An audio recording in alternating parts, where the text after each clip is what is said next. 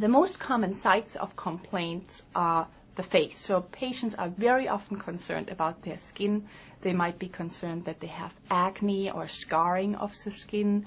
Very often they worry that their skin is too pale or too red. They might be worried about moles. Hair concerns are also very common in patients with BDD. They might be worried that their hair is balding or that the hairline is receding.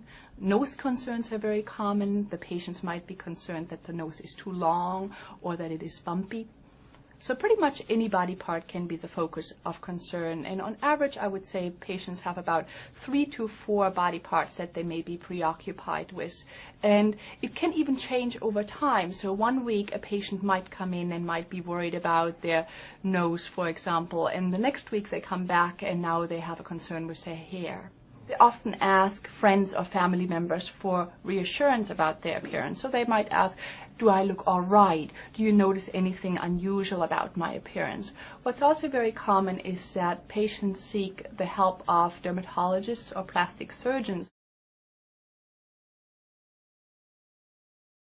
Serotonin, which is a chemical in the brain, might be involved in the development of BDD.